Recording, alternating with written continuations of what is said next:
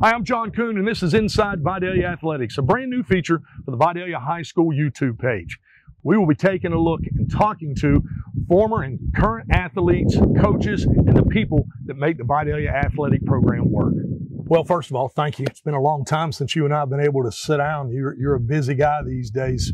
Appreciate you coming by and giving us a few minutes of your time. Oh, yeah. No problem. No problem. So, since you've gone and left here 2 years ago, your journey has been a very positive one. Freshman all-conference, freshman all-tournament team. This year, you're all-conference, all-tournament team. How's this ride been for you?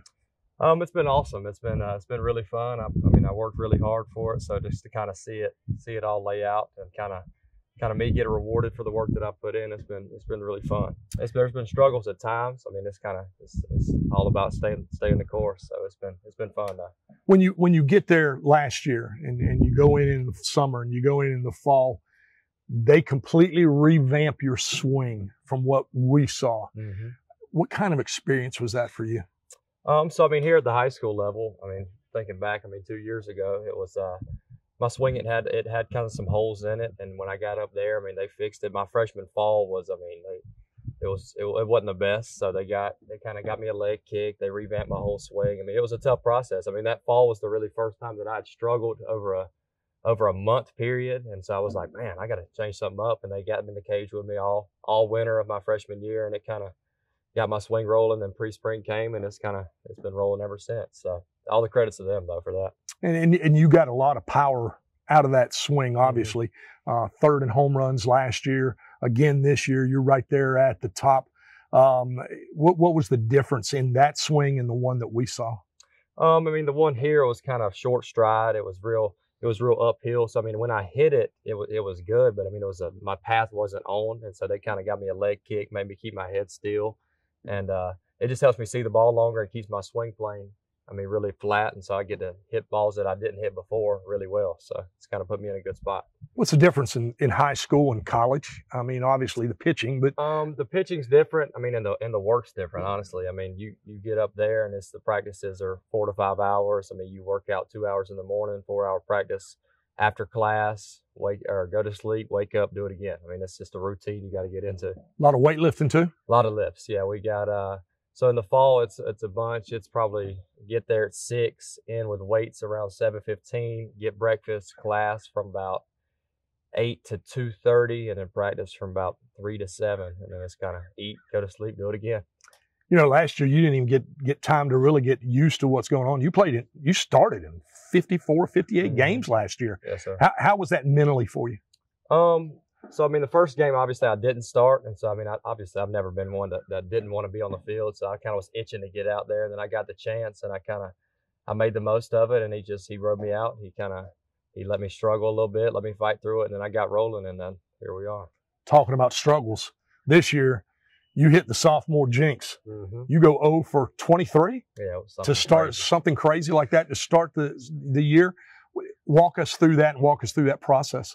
Well, obviously, I mean, I had a really good freshman year, and so I was kind of circled on everybody's board when we were playing against them, and so I was getting the best pitch sequence each guy had, in which and I just it put me in a little hole, and when I got down, I was trying to swing my way out of it, and so I just had to kind of stay level-headed, and then I mean, I got back to work. I mean, just stayed on it. I mean, it took one good game, and I bounced out of it, and finished kind of at the beginning of the year where I would have started. So I mean, if I wouldn't have struggled, it could have been a really, really, really crazy good year. But I mean, I kind of got back going the way I needed to. Did at times you get discouraged about it, or was it you knew that it was just a process of working through it? No, I mean, I knew it was a process of working through it. Obviously, I mean, in season like that was kind of one of the first times that I'd struggled over that stretch. But I mean, baseball is one of those games you can't ever get too buried, or the game will bury you itself. So I mean, that's kind of, you got to stay. It's like you can't ride the highs, you can't ride the lows. You kind of just got to stay even. You finish up 317, 71, 72 RBIs, 21 home runs. Obviously, something clicked in there at that point. Oh yeah, I mean and when the Seton Hall game, I think I got one out the park, and then I got another one and another one. So I mean, I kind of was getting that groove back, and then it took that one good game, and then the confidence came back, and then when I stepped on the field, it was just it was go time from there. Did they start pitching you different once you started getting out of that slump? Yeah, I mean, I started seeing everybody's best stuff, which, I mean, I already was, but, I mean, once I kind of got back going, it was heavy off speed early, fastball late, so they're kind of trying to mix it up. I mean, once my timing was down, I kind of could pick up the off speed and eliminate that, and then they started back having to throw a fastball. So, I mean, that's kind of my MO. I got to try to get a fastball and hit as far as I can. As somebody that started in like we said, in a slump, if you will, or just a bad stretch, you end up with 71, 72 RBIs. You're just the 9th player in Mercer's history to be able to do that. First one since like 2016. Oh yeah. That's got to be not only encouraging, but boy, I tell you, that's a big badge for you to wear, isn't it?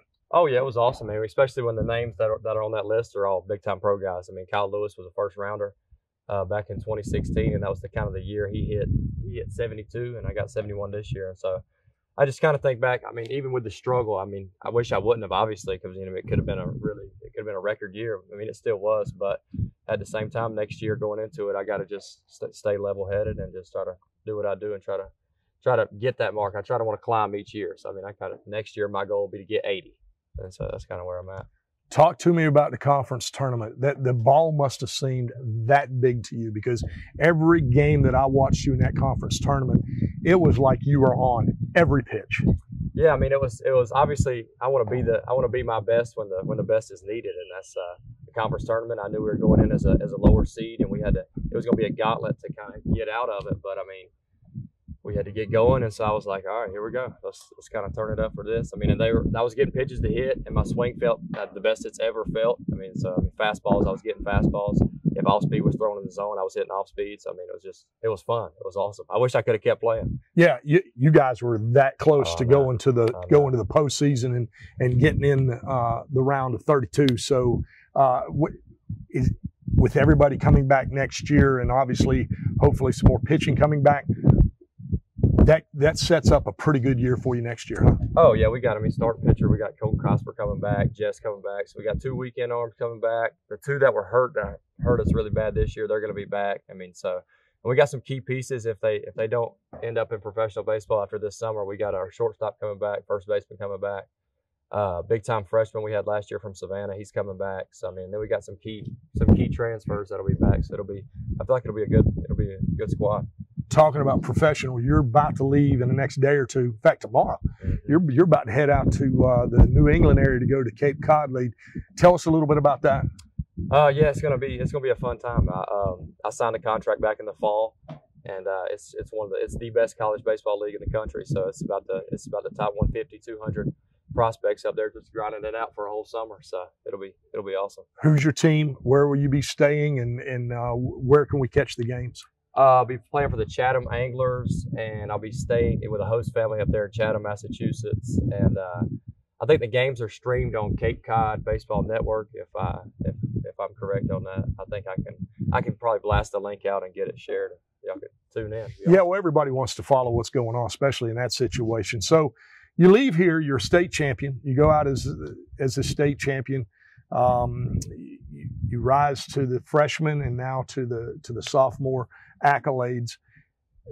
For somebody who's wanting to do this, what is your advice, and what would you have them do?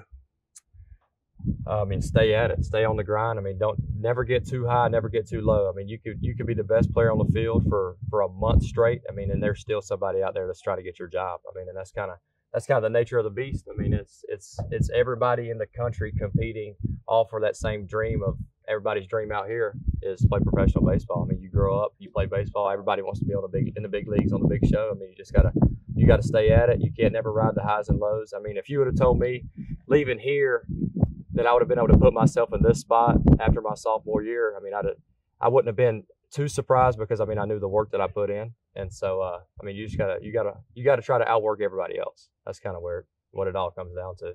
If you think you're doing enough, you're not. I mean, that's the bottom line. Somebody else is out there doing more and trying to take your job, no matter if it's in the future, present. I mean, out there in college, the big leagues, anywhere, somebody's out there trying to get it. So you got to stay at it. So on top of baseball, you got to figure out a couple things. Your education, obviously. You're a kinesiology major. Still hadn't figured that one out. What are we doing? Kinesiology. Okay. Now business. Now Okay, now business. Okay, because I was never figuring that out. I didn't know where you were going with that. Yeah. So we're to business now. What about NIL? I mean, that's a huge thing now. It is. It's a big pot, and it's a crazy thing to you got to kind of brand yourself, which I think I've done a pretty good job on social media. You got to kind of brand yourself so you get these companies and these other people, whether it's now or in the future. I mean, you just it's all about connection. So you connect with this company here. Say you got a little NIL now. I mean, in 5 years down the road, they want you to come work for them. I mean, hey, I had an NIL deal back with y'all in 2024. So that's it's all about branding and connecting to who you know. What do you miss about being in high school and at college? Obviously I miss my boys in high school. I mean, those are my best friends. I grew up with them my whole life, playing ball with them. That's kind of the difference. I mean, college, especially with the transfer portal now, I'll have a set of 30 new teammates, and we got just a year to bond and a year to chemistry. And then out here, I mean, we grew up playing from 8 years old until we were 18, and we ended up on top. And that's kind of what made the high school baseball journey so fun, is you got to work with the ones you've been with your whole life. And college is just like, all right, what's up, bro? I'll meet you in August, and then May. All right, I'll see you. Good to know you.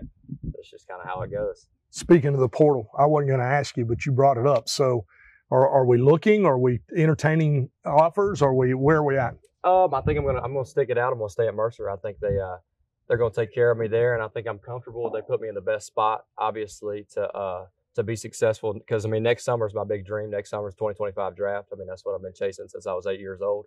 And I think me being there and being able to put up some numbers there and stay kind of where I'm at and just kind of keep slowly progressing. And I think that's the plan. Before we wrap this up, obviously you were a heck of a basketball player. You're all-state basketball player.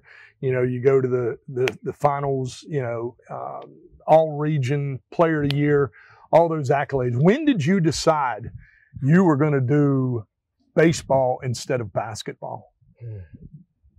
I guess around COVID, me and my dad kind of had to have the conversation. I mean, because obviously it's hard. It's really hard to do both. And I mean, I love basketball still to this day. Like, I go to all the games at Mercer. I mean, just the atmosphere of everybody being on top of you, everybody screaming when you hit the three. That's kind of why I love playing like the conference tournament, those big games. It's just the adrenaline rush that basketball gives. It's hard to get anywhere else. But we had the conversation my junior year, and we kind of laid it out, and I knew I wanted to play professional, whatever it is, basketball, baseball, and I knew the best shot at that's kind of probably going to be baseball, and so I kind of stuck with it, and then I got pretty good at it late, and then signed with Mercer, so here we are. That's awesome. What a ride, man. What a ride. Awesome. So let's wrap this up with a little what I like to call quick hitters. You ready? Okay. All right. Favorite food? Steak. Favorite car? Ford Bronco.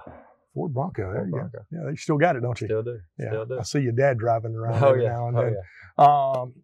Professional or college to watch? College. NBA or college? Basketball? Yeah. Big Duke basketball fan. I love Duke basketball. And then in the NBA, probably the Miami Heat. Always been a Heat fan. NFL or college? Love college. College for sure. Major league or college? Oh, well, I hope I get Major League for sure. Yeah. Well, I mean, college baseball now, watching it, I mean, if you're watching the conference tournaments and everything, the atmosphere of college baseball right now is at an all-time high, so it's really fun to watch and be a part of. So, but I mean, Major League in the end goal. Big steak or a lot of seafood? Big ribeye, big steak. Big steak. What is your dream position when it's all over with? Like in baseball, like dream position? I mean, my dream would obviously be to play right field or first base for the Atlanta Braves. So, I mean, everybody in the hometown could come watch me play. That'd be the overall dream. And then when it's all said and done and you're retired, you're my age and you're getting ready to retire. I mean, I want to give back. I mean, that's kind of the big thing I'm at. I mean, I've got a lot of knowledge from my coaches here and in college, and then hopefully at the next level too. I mean, I want to pour that back into people like everybody did to me. I want to make a kid great like everybody tried to make me, and that's what I want to do. Whether it's here, I'd love for it to be here. I mean, I grew up an Indian. I'd love to stay one and come back and pour into everyone here the way that everybody poured into me. Continued success, my friend. Yes, We're sir. proud of you. Thanks for dropping by. Yes, sir. Thank you.